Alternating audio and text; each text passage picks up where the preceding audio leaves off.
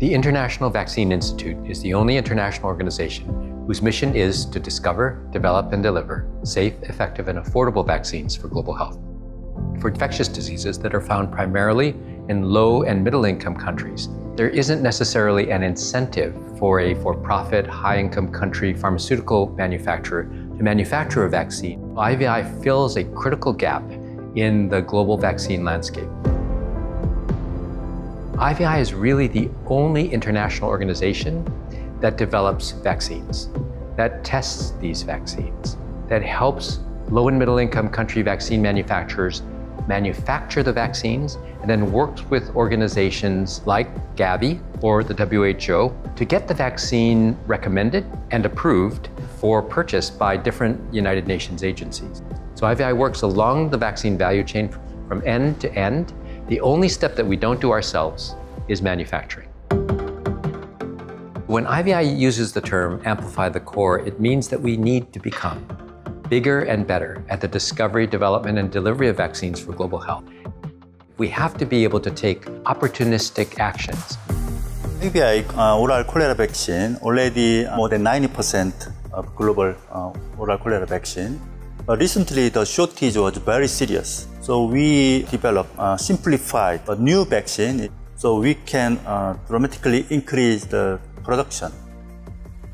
Our second vaccine was just pre-qualified, a typhoid conjugate vaccine. We tech transfer this vaccine to companies. That means soon this vaccine will be available globally. We not just transfer our technology, we also train.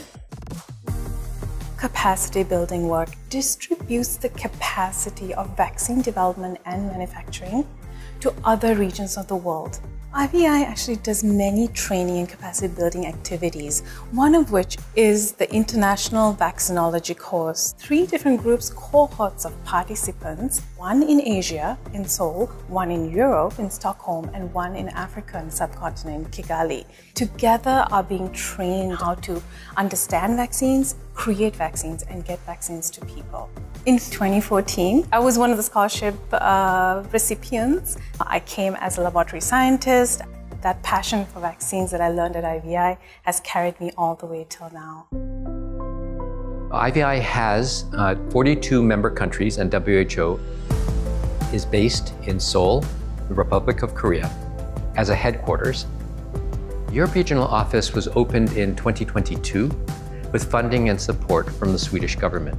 The funding allowed IVI to partially become a funder of activities, so we could now work on vaccines that we think are important during the pandemic. There was a lot of pledged funding for African vaccine manufacturing. The goal should be sustainable manufacturing. And so IVI's create an office in Africa whose goal it will be to support the development of a vaccine research and development ecosystem to support sustainable manufacturing and make it possible.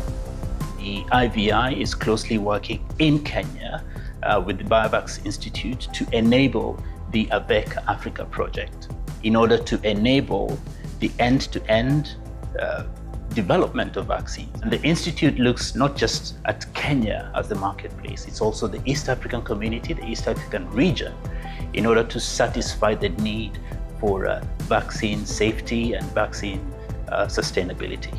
By making safe, effective, high-quality vaccines affordable, we will make these same vaccines equitably accessible across the world.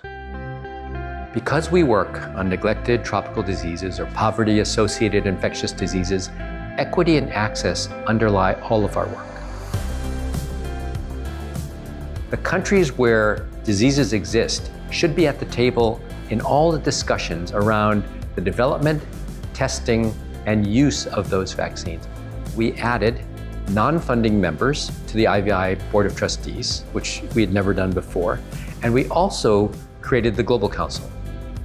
The Global Council consists of all the member countries of IVI, and their role is to provide significant advice to the Board of Trustees of IVI around what's important to the individual countries. It could be that they want different vaccines, or they want IVI to focus on technology transfer. Different countries have different interests, and country members of IVI are a significant stakeholder group.